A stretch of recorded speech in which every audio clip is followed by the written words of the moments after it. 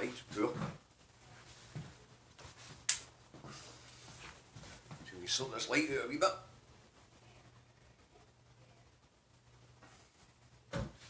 Still poor.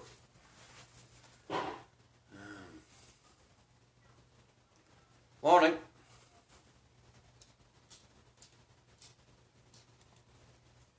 Morning, folks.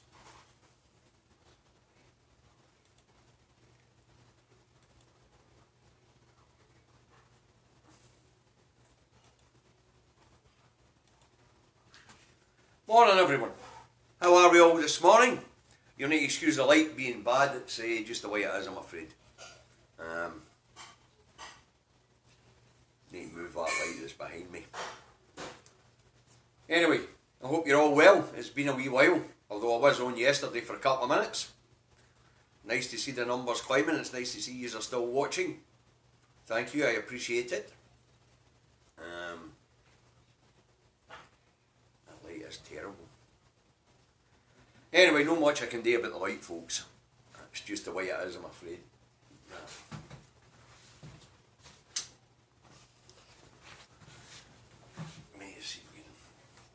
Maybe just alter it a wee bit. Nah. Don't know what the script is with the light this morning. Just the way it is. Anyway, nice to see you. The other numbers are climbing rapidly. 10:30, so let's get on. We'll start today as we always do with a coronavirus update. Then we'll move on to review the weekend's news. Okay. It's the light here. The light's terrible. Is it shut on? Nah, it's not working because of where that spotlight's pointed. Sorry, we just having a discussion with the director about the quality of light this morning. Anyway, coronavirus update. These are the figures for Valentine's Day, the 14th of the 2nd, 2021. Tested in Scotland since the pandemic reached our shores, 1,626,198. And that's plus 4,566 from Saturday to Sunday. Tested positive since the pandemic reached our shores, 191,816, and that was plus another 903 positive cases. Alright, in hospital there is 1,442 COVID patients, that's down 7. In the intensive care units there is 104 COVID patients, that's down 6. Vaccinated, 1,223,774 people have been vaccinated in Scotland so far, and that was plus 50,329 from Saturday to Sunday. Deaths, I'm sorry to report there's been a further 4 deaths, hospital deaths, reported from Saturday to Sunday, taking that figure to 6,715. Community and hospital deaths combined now stands at 8,726.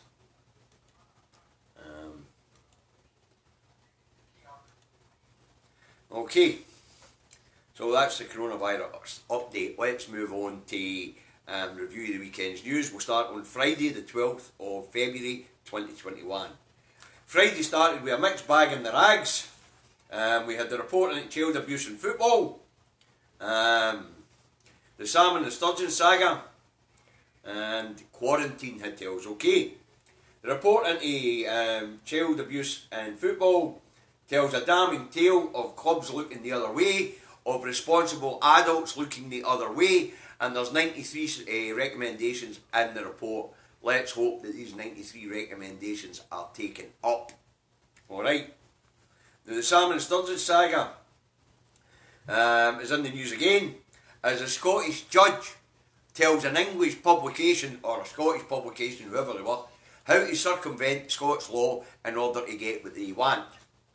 And apparently what Mr. Salmon wants and all, and that would be this information published to the public. So, now there's a chance that Mr. Salmon will appear before the inquiry before the end of this month. I believe he's scheduled for something like the 24th, and Nicola Sturgeon, or the 28th, sorry, and Nicola Sturgeon the following week, the 6th. So, we'll see where that goes. They say the Unionists are going full pelt at this one. They see this as a crack in the SNP, and some of the bile coming out of the Conservatives this weekend could see them in court. Alright? And the quarantine hotel saga leads to a stooshy between the UK Health Secretary Matt Hancock and the First Minister, with Harper's Hancock telling Scots to fly into English airports that they can quarantine at home, rather than the Scottish Government's request that Scottish citizens arriving in our UK should be put into quarantine hotels the same as everybody else who's arriving in our UK. So that's a stooshy that's going to go on. But I mean, this quarantine hotel thing, well, we'll get to that a wee bit further along. Sunday to be precise, in the report. Okay. Right, moving on Friday. The Office for National Statistics reveals a stats stating that the UK economy shrank by 9.9% in 2020 due to COVID-19. Okay. The economy avoided a double-dip recession, apparently, because of the opening up in December for Christmas. But remember, that opening up in December for Christmas had a bloody high toll. It was paid for in the blood of our relatives. Nothing should have been opened up. Nothing. But we find ourselves once again in a situation where the Scottish Government are basically powerless and have to follow through with what Westminster was doing. Because if the Scottish Government hadn't opened up at Christmas along with Westminster, there would have been bloody riots up here. So, because Westminster was opening up, Welsh people, Irish people, Scottish people all expected the same for their governments, and as a result, we've all played in bloody blood. The death toll since Christmas has been bloody disgraceful. And that's due to incompetence at Westminster. As I say, if the Scottish Government hadn't followed suit and opened up for that wee while over Christmas, there would have been bloody riots here. But we have seen the consequences through January and now into February, as we've seen a new spike and a massive amount of people die. 121,000 plus in the UK. Absolutely atrocious. And it would appear they're about to make the same mistake again, but we'll get to that and all. Alright. Friday. Two of the fabrication sites are bought out of administration for a paltry $850,000 by a London-based company, Infostrata.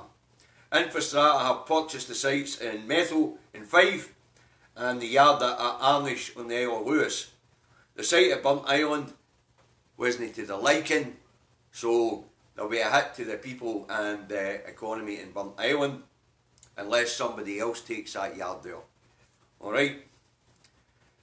Now, Infostrata say they intend to use these sites for ship maintenance and ship construction and renewable energies. We'll see where it goes.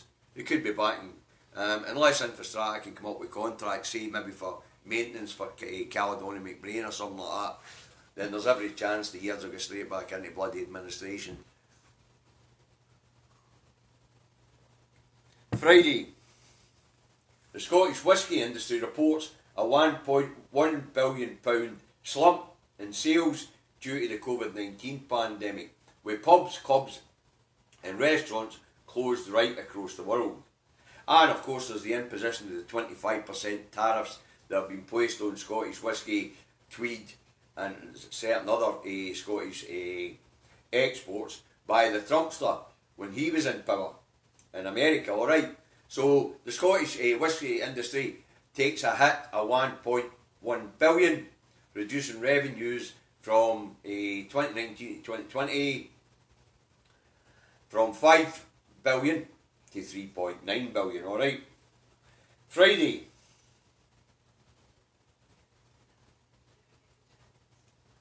The leasing of Scottish seabed for energy projects in Scotland is halted to make up upgrades and adjustments to the starting bids Right, as it turns out, when the Crown Estates started the leasing and licensing projects in England and Wales, the prices that were achieved for these sites in England and Wales were phenomenal, absolutely phenomenal. So it would appear that the Scottish Government and the Crown Estates here in Scotland, which was devolved to Scotland via the Smith Commission, put a stop on the process to readjust the starting bid price for these in accordance with what was going on in the bidding in England and Wales, which is absolutely the right thing to do.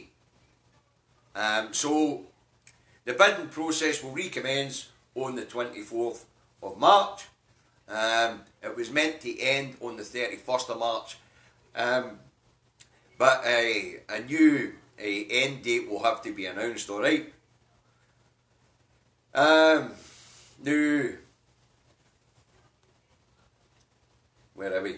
The leasing of the seabed in England and Wales will raise revenues of 900 million a year, which will go to the Treasury, with the Crown getting a slice here, okay? And when these projects come online in England and Wales, the Crown will get a 2% of any revenues that are made from these wind turbines in England and Wales, okay?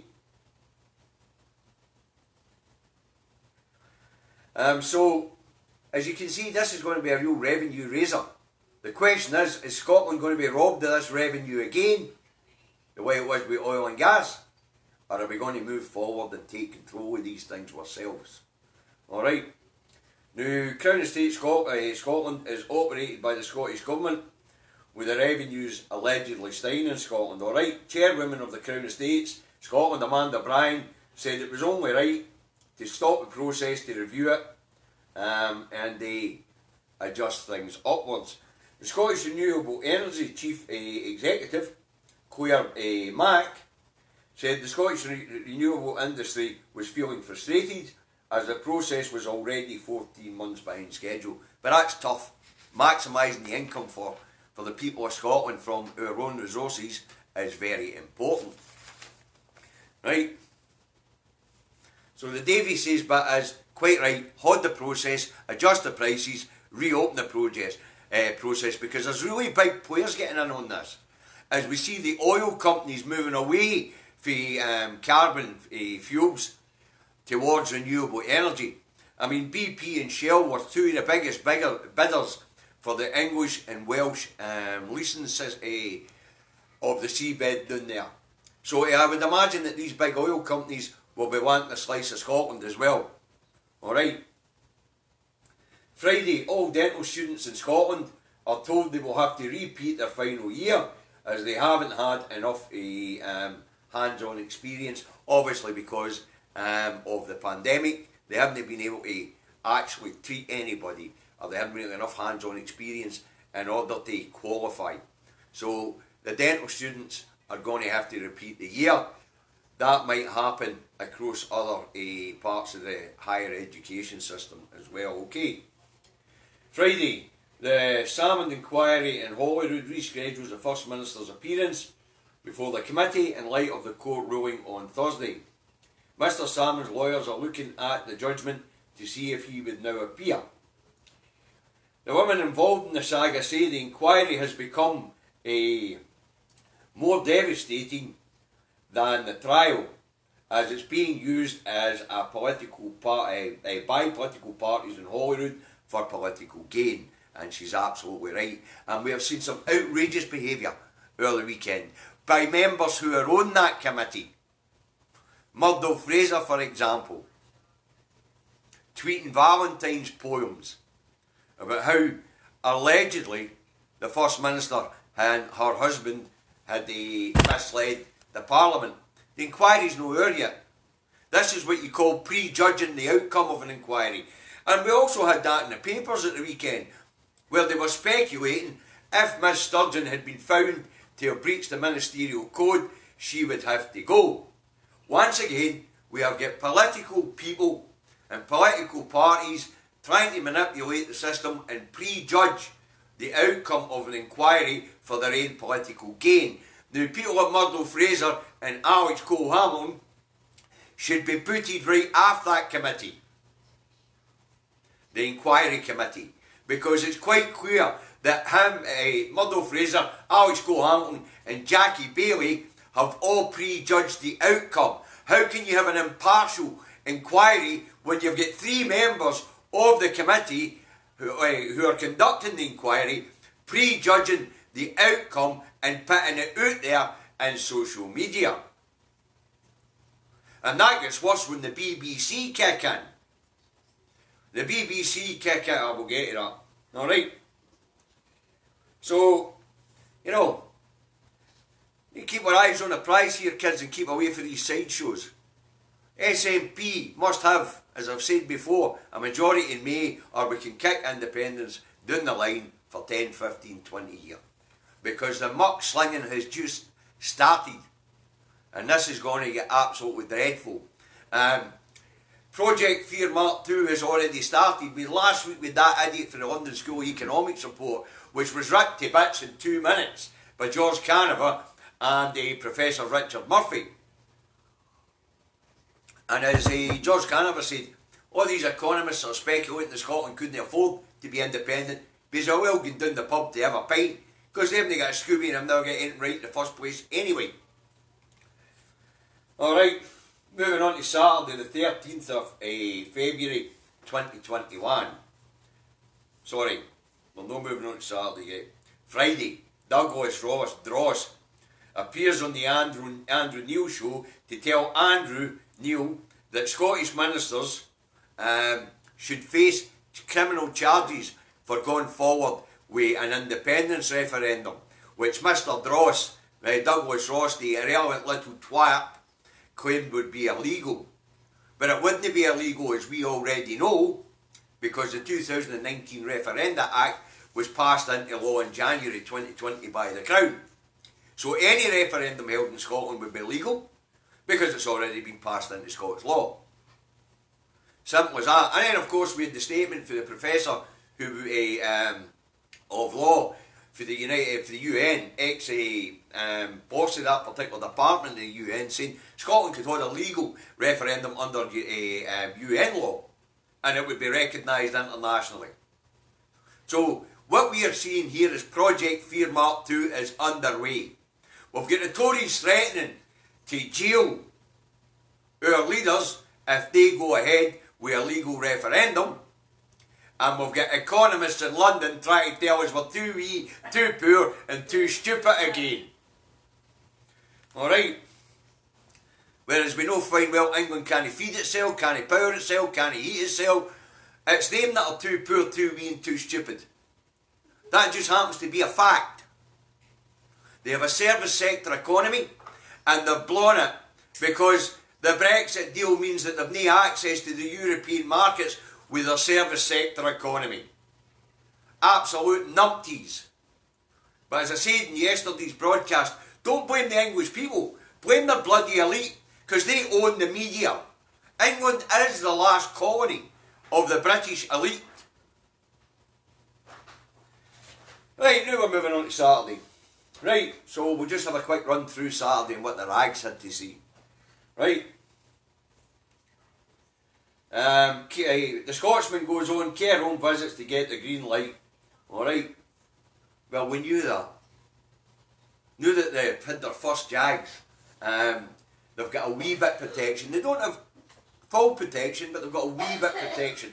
Now we need to go on with getting these care home residents their second Jags so that family members can get round to see them. Remember, it takes 3 weeks to build up just that wee bit of immunity for the first Jag, and it'll probably take 3 weeks once I've had the second Jag and all. But, as I say, procedures will be put in place and guidance will be put in place for care homes to allow relatives to visit. But the interesting thing about that is, there's already guidance on care home visits for family members who take the lateral flow test and get PPE'd up to get into care homes. A lot of the care homes are trying to protect their own backs and they're not letting people in after their own backs because they don't want sued. If somebody goes and visits somebody in a care home and takes COVID into it, and all of a sudden other people's relatives have pegged it. Remember, these places are private enterprises. Alright, the Herald claims more Scots are going into care homes earlier. And they also go on an opinion piece by Michael Heseltine claiming that the SNP, if the SNP lose Indy Rev 2, they will move on to Indy Rev 3. Ballyhoo chaps, I do believe they've got it! Shite, they just scared me. Michael Heseltine, what do you make of this? Another has-been telling us what the SNP are going to do. Of course the SNP are going to move from Indy Rev 2 to Indy Rev 3 if this one's rigged again and all, and we don't win it. Because that's the raison d'etre. That's the reason they exist. To bring home Scottish independence. Wow, Michael Heseltine's a real rocket scientist, isn't he? You never seen anything like it in your life. Hey, I say, old boy, I do believe he's got it. And the rest of us will be doing the bloody same thing and all. Until we break free for that shower of crap down that road. The mismanagement that we've seen in the last 10 years. The genocide that's taking place amongst the poor and the disabled. Over the last 11 years of Tory rule. But I mean, imagine that, a Tory actually realising that the SNP and the independence movement's not gone away. Wow. And when 76% of your kids want it, it would bloody remiss of us to let it go away. And with 76% of your kids wanting it, then I've got a fair idea we're going to win this next one. That's why they're throwing everything but the kitchen sink at us.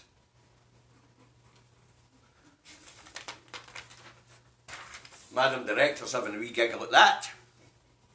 Right, the Daily Field says schools might not reopen because apparently we're pretty well stuck. The falling COVID numbers have stalled according to the Daily Field. But hey, you know, one or the other, it doesn't matter, we'll move on. The Telegraph was handcuffed, stating that COVID will be, we'll have to live with COVID the same way we live with the flu, with probably needing annual vaccinations. Kerching, kerching, kerching. Somebody's making a lot of money.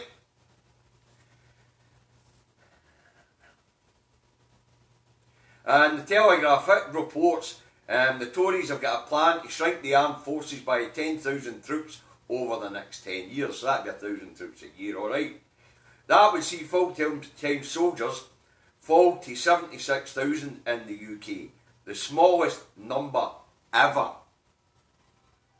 In fact, Scotland's Defence Force, when we get our independence, will probably be bloody bigger than that.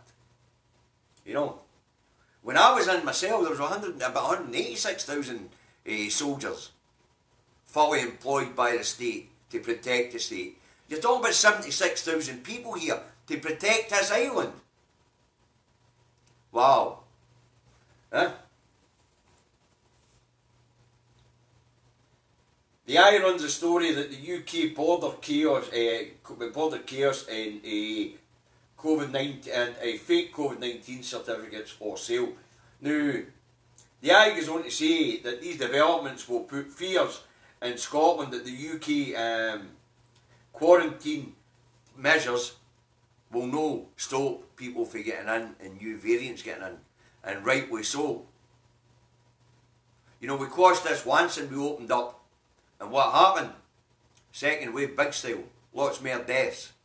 And it's looking like the Tories are going to do the very same thing again. They're going to open up too early. Right? But, you know, this has went into a false douchey between Matt Harper-Hancock and the First Minister and Scotland's Health Minister, Jim Freeman. Because, let's face it, when we do get a handle on this again, if they heartless twats doing that road open up again too early, then we're in for wave number 3. Simple as that.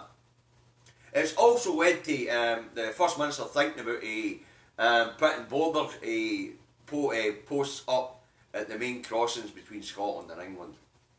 Right? Now, the Sun on Saturday, it ran on the child abuse report in football, with the headlines saying that there is calls for Celtic and Rangers to apologise to their starlets of the past in person. You know, which must be pretty upsetting for Rangers fans. I'm not much of the football anymore, but if I remember right, they used to run about Parkhead shouting Big Jock and you and all that. All of a sudden the football report comes out and apparently all the clubs had a similar problem, including bloody Rangers. You know? Right, the Daily Record headlines on Professor Linda Bald stating staycations could be back on the cards in Scotland come the summer. But if we open up again in the summer the way we did, then we're going to import more cases for England than what we do anywhere else. And hey ho, wave number 3 will be here. Right. The National goes on, EU won't leave Scotland. As its MEP gives announcement of a welcome for Scotland after independence. Well, you know, the EU's playing games at the moment, so we'll just have to take that with a pinch of salt. And also is an article by Angus Robertson saying both votes SNP and me. I'm not telling you how to vote. Make your own mind up. Apparently the director's going to tell you to vote SNP 1 and 2, but I'm not. Alright, have a look at the situation in your own area and make your mind up for there. Alright. Right, Saturday, it's also reported that 14,000 birds at a game bird rearing site in Fife to be killed after an outbreak of a H5N1 avian flu breaks out at the site. There's also going to be quarantine measures put on the place in the hope that it doesn't spread to other commercial units out there, you know, chickens and eggs and crap like that. Right, so let's move on to Sunday. Sunday the 14th of February. Sunday started off with Foreign Secretary Dominic Raab appearing on the Andrew Marr show, where he is questioned on post-Brexit trade, the post-Brexit trade catastrophe and international trade deals. Raab again utters the lies that what we are seeing at the moment is just teething problems as people get a grip with their paperwork.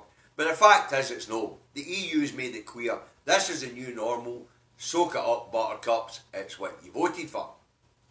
Alright. So, the other thing that Raab asks the people today is take the long view. He says things will pick up in 10 years. Now there's a Davy says here. Davy says, why did Raab come away with such a statement? Well, the answer is quite simple. It takes between 7 and 10 years to negotiate a comprehensive trade deal. Right? So we're looking at 10 years down the line before we'll get any major trade deals in place. So isolationist UK is where we're at. But Davy also says it's more likely that Jacob Rees-Mogg is correct. Because Mogg said that it would take 50 years to recover for Brexit, but it would be worth it. Wow. Sunday, it's reported that Irish MEPs would like the NI protocol grace period extended. Now, they want to extend it so they can have a look at whether NI, Northern Ireland, could have a similar sort of arrangement as the Swiss do. The Swiss have been in alignment on food and agriculture with the EU since 2009, so there are no checks on food and agricultural products moving back and forth between Switzerland and the EU and Switzerland. Problem with that is, it ain't going to happen. So, Irish MEPs can look all they want. The problem here will be Westminster. Westminster doesn't want to stay aligned with the EU on anything, in case it impacts on future trade deals with other blocs, like the Americans or the South Asian trade bloc they're trying to get into. Alright? So, there will be no changing the NI protocol, and there will be no Swiss-style deal for agricultural products moving between the UK and Northern Ireland and Southern Ireland and Northern Ireland and the EU. And the reason for that is quite simple. Westminster won't stay aligned. It doesn't want to. If it wants a trade deal with America for a start, it will have to drop food standards and agricultural practices. So, MEPs from the south of Ireland are wasting their bloody time, and the Irish, Northern Irish, especially the Unionists, have been thrown under a bus. And you've heard Davy say this often enough, Northern Ireland is being shoved out the door. The most unionist part of the union is being shoved out the door. It costs 24 billion quid a year to keep the province afloat. The Tories won't do that. The Tories will orchestrate a situation where things get that bad in Northern Ireland that they will have to reunify. You can bet your boots on that. Alright? Sunday, Bojo the Clown and his Muppets in Westminster to give the go-ahead to a tunnel from Scotland to Northern Ireland. Pure pie in the sky. Absolute pie in the sky crap. This is another London Bridge. Right?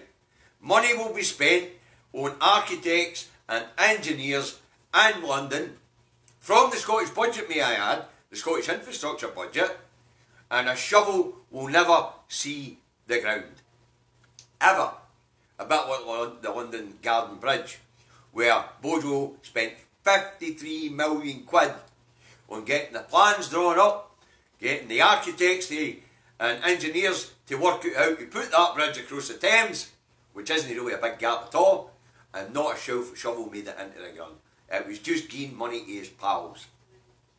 And that's what this is all about as well. This is tell Jock we're going to give him some treats, and that will stop him from wanting to leave the union. As if we couldn't, as the best engineers in the world, design and build a tunnel or a bridge to Northern Ireland ourselves if we bloody well wanted to. But we don't. Why would we want a bridge to Northern Ireland? Or a tunnel to Northern Ireland? But there's a Davy says here and all. Even if Westminster did somehow miraculously manage to put a tunnel under that particular stretch of sea, or on the seabed of that particular stretch of sea, which is full of nuclear waste and jettisoned munitions, Davy boy wouldn't be taking a truck through it. Have you seen the mess they've made of contracts, public contracts in that road? PPE, test and trace. As I say, Bojo's London Bridge. There's absolutely no chance that Davy would drive through a tunnel constructed by these nutters. No chance. They're charlatans, they're thieves, and they're fraudsters. And I certainly wouldn't be driving through it. And I'll tell you what, I wouldn't be the only one taking that attitude. Okay. So, you know, if we look at the cock-ups of the public contracts that have been awarded since Bojo and his clowns came to power, there's absolutely no chance in hell that that bridge will, that tunnel will ever get built. And even if they then change their mind and say, all right, we'll build a bridge, it would only be open about 100 days a year because of the wind. So, and the seas. So this stuff's pure fantasy, pure pie in the eye, pure pie in the sky. Sunday, 24 hours before quarantine hotels to come into play across the UK Border Force reports it has been giving no guidance on how it will work or how they are supposed to police it. Typical Bojo the Clown's government's incompetence. Alright. Sunday, the stooshy hour, the hotel quarantine between Scotland's government and Westminster gets louder. Matt the Hapless Hancock tells Scots arriving back in the UK via English airports just to get home in quarantine. But the First Minister, as I said earlier, wants the UK government to quarantine travellers arriving in England who intend to travel on to Scotland and quarantine hotels down that road. But what we have here is a case of Westminster just telling Scotland, get it round you, we're going to send them up the road and you just have to deal with them when they get there. Meaning that people will be travelling large distances across the UK with a chance of contaminating people the length and breadth of the UK. Not just in Scotland, but in England as they travel. Alright. As I say, the First Minister's looking at border posts on the main arteries into Scotland to try and find these people and batter them into quarantine hotels. But I don't think they're going to be able to do it, because I think the Home Office will step in and tell Police Scotland to back away. Scotland's pretended Parliament will be overruled again. Right. Sunday, Secretary of State for Scotland, Alistair Union Jack, says it's the SNP's fault that Bojo the Clown is so unpopular in Scotland. Mr. Jack appears to be wired to the moon and living in a different bloody universe.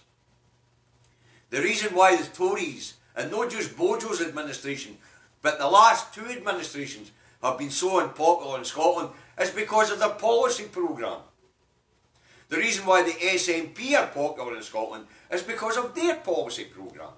But, you know, when you're cutting benefits to the disabled, taking away their personal independence payments, their mobility cars, when you're persecuting them to death, when you're sanctioning people who are already on the breadline for 3 months at a time, leaving them with nothing, and killing them, because let's face it, you don't feed somebody, you can't eat themselves, they die. They become ill, they die. That's what happens. Right? So, these policies, and of course we have the internal market bill and the Brexit saga, these are the reasons why Bojo the Clown and the Tories are no popular in Scotland. Let's face it, Car Crash was probably the most popular Tory leader that they've had in years. And Car Crash was a disaster. But he had the Tories at 26%, because he was a traditional Tory, and traditional Tories in Scotland could get in line with that. But since Dross came into the seat, he isn't really in the seat, Ruth the Mooth's in the seat, the tank commander. But since Dross became the leader of the Scottish Conservative Party, then the Tories have dipped for 26% and they have dropped for 26% in the polls to 19% in the polls. And it looks like Scottish Labour, who are an absolute disaster and non-entity, are going to overtake them again. Alright? Okay, Sunday I decided to sit down and have a wee look at what's going on across the pond. Alright?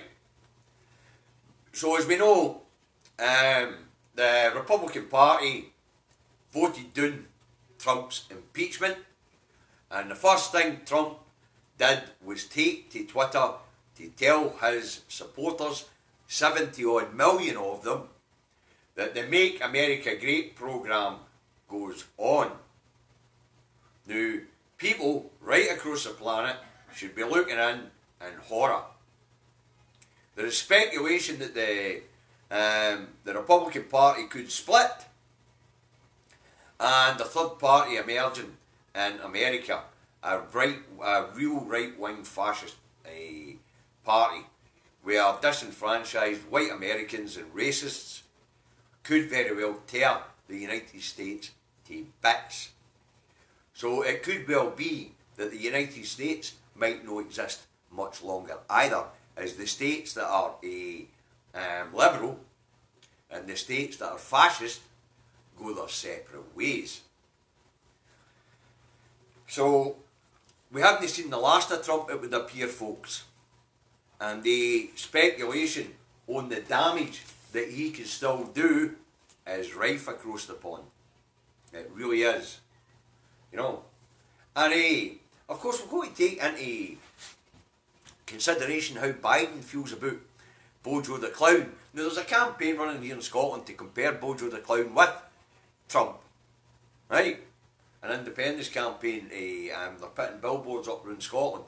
But you know, you've got to take Biden's attitude to Bojo the Clown, because he thinks he's Trump and all.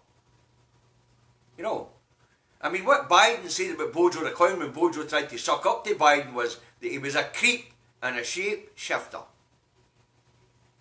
So, any UK American trade deal is definitely off the bloody cards.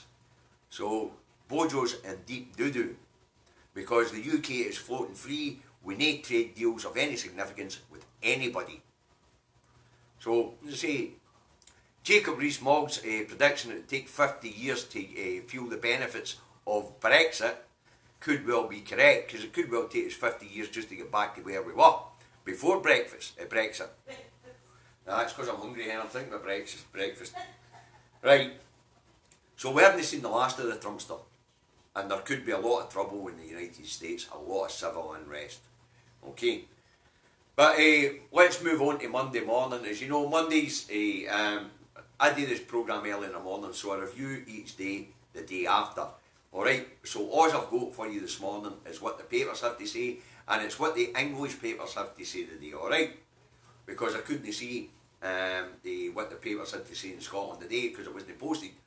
Alright, and I don't buy the rags, I get the headlines straight out of the internet, alright? So anyway, the Metro goes on. 15,062,184 reasons to be cheerful. So apparently the UK has passed the 15 million jab a milestone, alright? The Looney Rag, the Express goes on. Meghan and Harry delighted.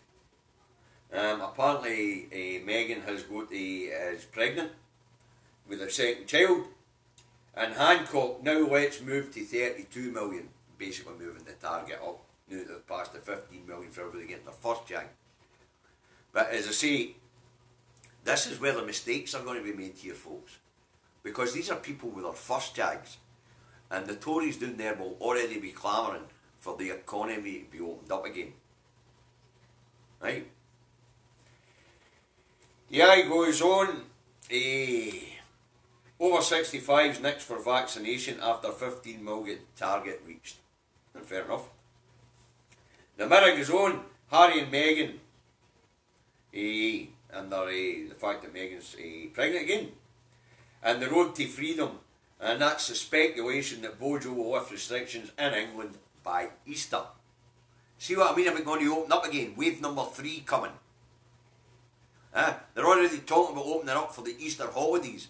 Bloody hell, be lucky if the schools are back for that. Right, the Telegraph goes on. Meet grandkids outside in March. Easing into the lockdown in England again. The Times goes on. Johnson eyes Easter escape. Easing into the lockdown again. Say Bojo the Clown is going to be forced into opening that economy up down there again. People have only had their first jabs.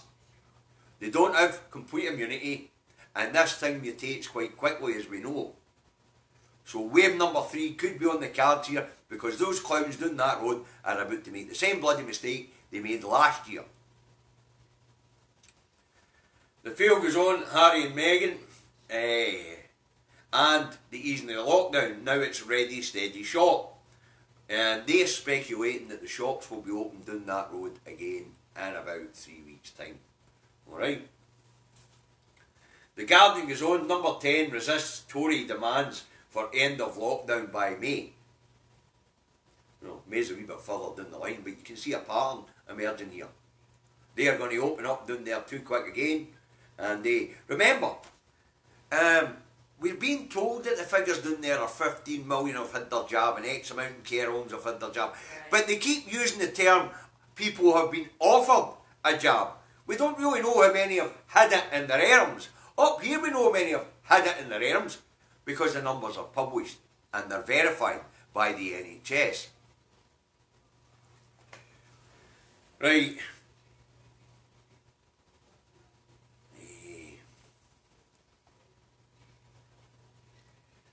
The Sun goes on. A Valentine's Day joy for Harry and Meghan, baby number 2.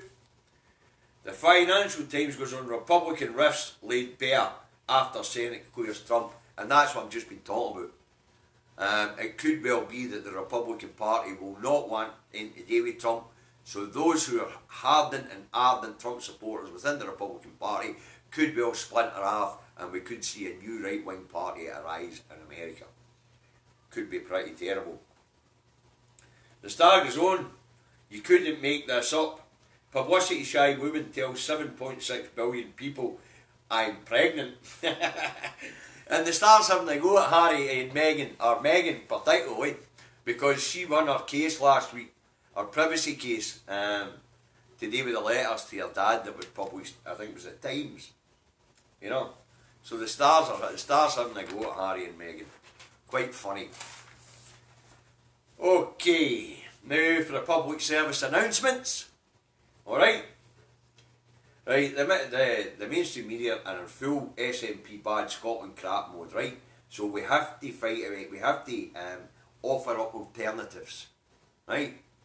So Gordon Ross is back in his car. Give him a wee look, see what he's got to say. I'm back on air. Needless to say. Right? Now, follow Broadcasting Scotland on YouTube, especially the 7. You know, it's a nightly news programme and it's very, very good, folks. Its viewership's no great, it needs support financially, and it needs support with viewer numbers on YouTube, right? If you can't afford to support it financially, just press subscribe on the YouTube channel and you'll see the programmes at night free anyway. Now they've got a massive big studio along there in Kilcardines, by the way. Really professional setup. But they need money and they need people to help. Right?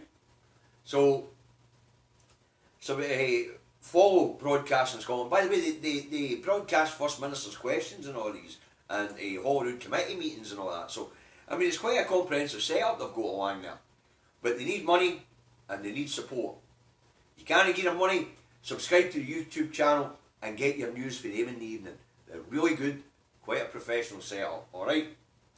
Subscribe to iScot Magazine. Alright, if you can afford that, subscribe to iScot Magazine, monthly publication, really good magazine. So it is. Alright? And then of course there's also Norrie Hunter and Caldron Radio at caldronmedia.com.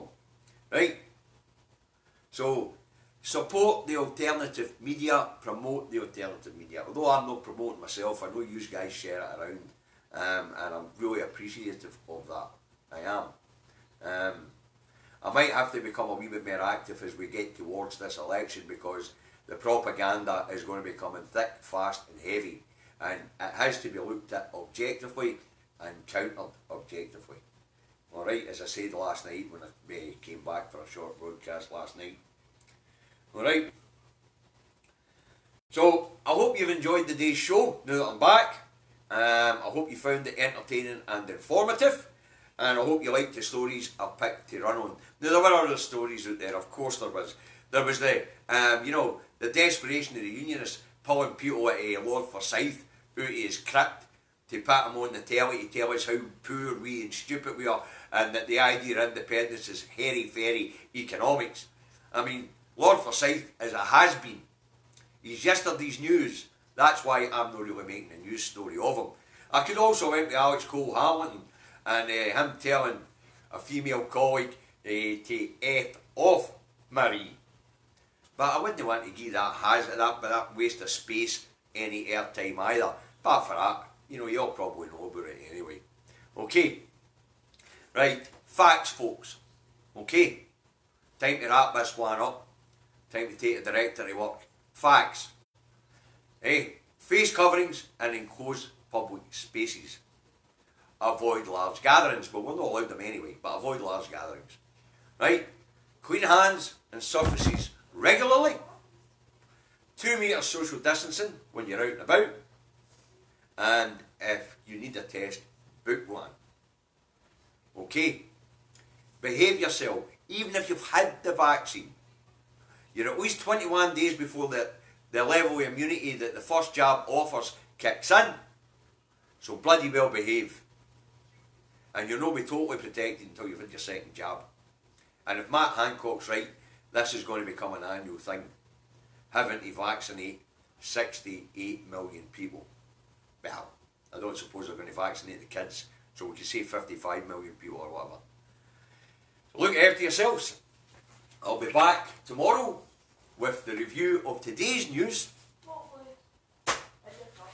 Hopefully in the truck. That's a dragon telling me to get my bahookie out to work.